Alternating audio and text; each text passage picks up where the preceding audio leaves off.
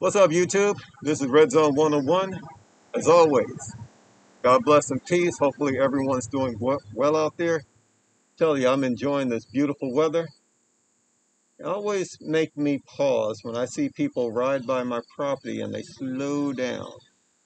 Anyway, okay, maybe they're just admiring the new fruit trees that I planted. Anyway, guys, enjoying this beautiful weather in the D. I'm telling you, it's not like fall, it's almost like summer. That said, my prayers go out to the people in New York and other parts of the country that are dealing with this rough weather, and even in the world. I don't want to seem insensitive. I'm just enjoying this beautiful, what they call a fall day here. Anyway, that's not what the video is about. Let's get right to it, okay? I want to share with you a secret that most criminals, most, don't want you to know, okay? Now, any of you that have viewed my channel, that have watched my content, know that there are times that I'll carry a 22. Now load it. Mag is loaded, the gun isn't. I will carry a 22 like this. It's a Smith & Wesson M&P Compact Semi-Auto for self-defense. I have no problem with it. That said, there are people out there that wouldn't carry a 22 to save their lives.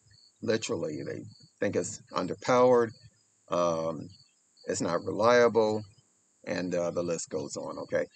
I have no problems with it. I think about the pros and cons and try to prepare for it. But that said, again, I want to share with you a secret that most criminals don't want you to know. And it's very simply this, very well simply put. As a wise man once said, no one wants extra holes in them. It's that simple. Criminals just like me and you want to go home at the end of the day, okay? That's why they choose targets that they think are going to be soft targets, easy targets, okay?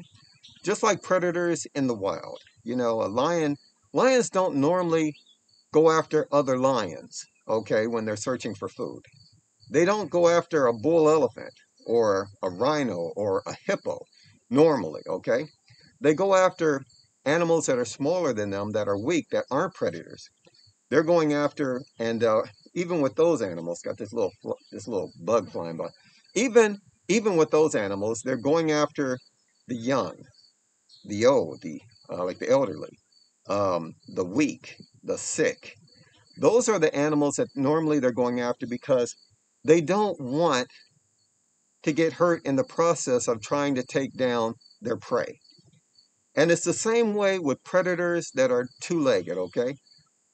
They're looking for somebody that's going to be an easy target, the young, the old, people with physical challenges, what have you, etc. Okay, they're looking for an easy target.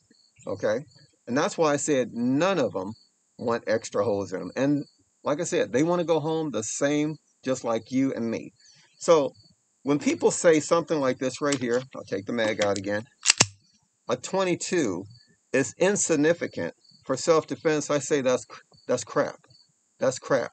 Because if you take this out and you put 2 or 3 holes in someone's center mass, most people say, oh, they're just going to keep coming. That's a bunch of crap. I'm going to tell you, most people, getting shot is a traumatic experience, even with a small caliber like a 22. Now, granted, it's not going to have the punch of something like this right here. This is my Canik TP9 subcompact, unloaded in a 9mm. Most people would consider this the best choice for self-defense. But what if you're getting older or have some physical challenges and you're not able to handle even the recoil of a 9mm? There are people that are out there that can't. But still, most people would consider this the best choice for self-defense. It's not going to be the best choice if you can't shoot it well. If you shoot something like this right here, a 22 semi-auto, better than you shoot a 9mm, and people will tell you, go to the range, practice, that will alleviate that.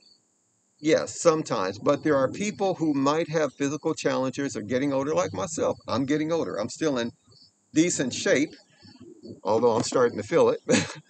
But they start to lose some of their upper body strength. So they can't handle the recoil of even something like this right here, 380. This right here is a SIG P238 and 380. It's got 6-round mag.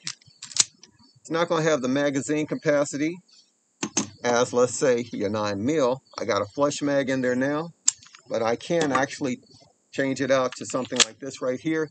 That's a 15-round mag, and they do make 18-round mags for this gun. Again, it's not going to have the magazine capacity like of the 9, even like my 22 here. That's a 10-round mag, okay?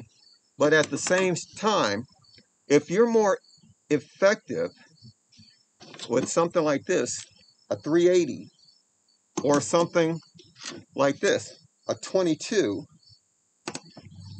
go with the 22. It's better to get effective shots on target, okay, with something like a 22, even like what I'm carrying now. This right here is the Smith & Wesson Model 351. It's an air light, very, very light gun. I am carrying it, so it is loaded. Chambered in 22 Magnum. It's a 7-shot, okay? I carry this, and I don't have a problem with it. I mean, I know if I can get 2 or 3 effective shots on target compared to, let's say, somebody missing with something like this right here, that's going to be more beneficial than those misses, okay? And again, getting shot is getting shot. Now, granted, bigger calibers, I do admit, do more damage. But they're only going to be as effective. And this is, getting ahead of myself. Let's talk about the #1 rule in a gunfight. What is the #1 rule in any gunfight? Have a gun. I don't care whether it's a 22 Magnum, 380, 9mm, or if you really want to go and get something a little more powerful, something like this in 410 and 45 long coat, a Taurus Judge. Got 5 shots of this. Yeah, gonna put that back down. Or even something like this right here. Okay, this right here is my Rossi. I'm trying to remember the name of it. Anyway, it's a 410 single shot that takes a 3-inch 410. Even something like this. #1 rule, again, in a gunfight, there are better choices than this, yes. But the #1 rule in a gunfight is have a gun. I'm trying to remember the name of this bad boy. It's going to bug the heck out of me. Some of you are going to comment and you're going to know. Now I don't have my readers on, so anyway, I'll figure it out. You guys know. But my point is, #1 rule in a gunfight is have a gun, right? What is the second most important rule in a gunfight? And this rule is just as important as the first rule. #1 rule in a gunfight is have a gun. The #2 rule in a gunfight is who's behind the trigger. It's simple. If someone has a 9mm, okay, is untrained, don't go to the range, and have no technique, what have you, they're not trained, they're not effective with it, okay? And let's say they come across somebody that has a 22. But this person with the 22 is a freaking surgeon, okay? I mean, wherever he points that, that's where that shot is going.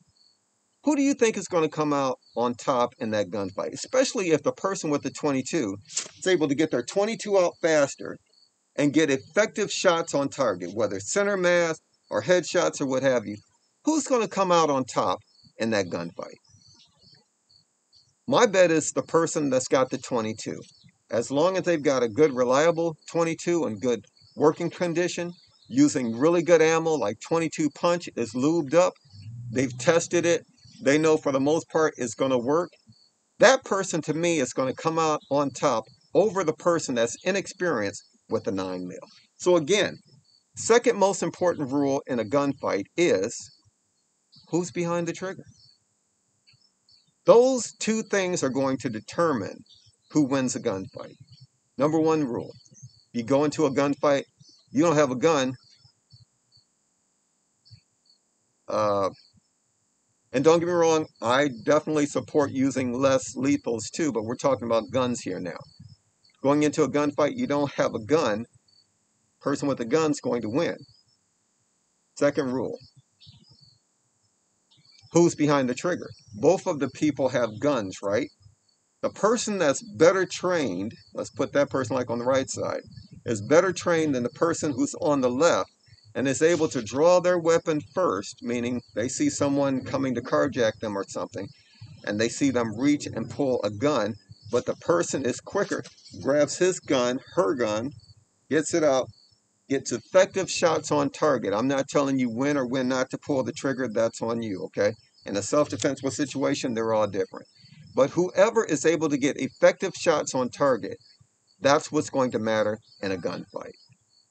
Caliber size, yes, that's important, okay? Larger calibers do more damage. They make bigger holes in you. But the bottom line, all guns, they put holes in you. And it depends on where you put those holes, okay? That's what matters. And like I said, the reason I was thinking about this is because so many people, when I post a video and I talk about I carry a 22, I had this one viewer said, yeah, that 22 will get you killed. And I thought, well, any caliber will get you killed. That's just, I mean, that's common knowledge, okay? It's not just a 22, but any caliber. And if you're not effective with it, if you don't practice with whatever it is you're going to use for self-defense, you're not going to be very effective, okay? And again, that's whether you're carrying a 22, a 380, a 9mm, which is a great choice, a revolver chambered in 45 ACP or 410 shot, or something even as simple as this right here. Rossi Brawler.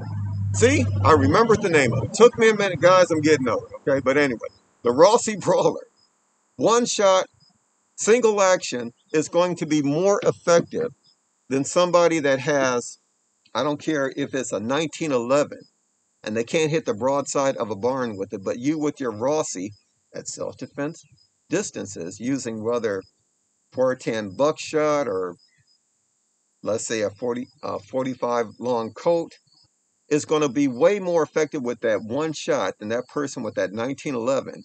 And I'm not dissing 1911s. I love them. I think they're beautiful guns. They're great guns. They've been around since, what is it, like World War II? But still, the person behind the trigger is the one that's going to determine who's going to win a gunfight. Very simple. So again, it depends on you, okay? My advice, practice. Now, you might not be as good as someone else. I'm good, okay? And I'm not bragging. I'm better than most people that I go to the range and I see, okay? And again, I'm not bragging. I'm just being real. I'm being honest, okay? But that doesn't mean that there aren't people who are much better than I am. There are, okay? I watch people like the Honest Outlaw. Man, he's on YouTube. That brother can shoot. I mean, he's good. I mean, he can put them way out there with a handgun. We're talking like 50 to almost 100 yards. Like I said, he's good. Hickok 45. Coolest old dude on YouTube. I mean, come on, we got to give it to him. That brother can shoot. He's really good at what he does. And he has such a calm, cool demeanor. I love watching his videos. Very informative. Another person, Colin Noor. He's he's really good. Very informative. I think he's a lawyer. Yeah. Very pro Second Amendment. Very informative. Very good shooter. Those guys are way better than me, in my opinion. That said, when I go to the range, I'm still better than good 80% of the people that are practicing. But then again, I've been practicing for years. Why did I say this? As even though I'm better than most of the people I see like at the range, that doesn't mean that I couldn't get God. In other words, anybody can get God. Okay? That's why I try not to have an egotistical attitude when it comes to self-defense.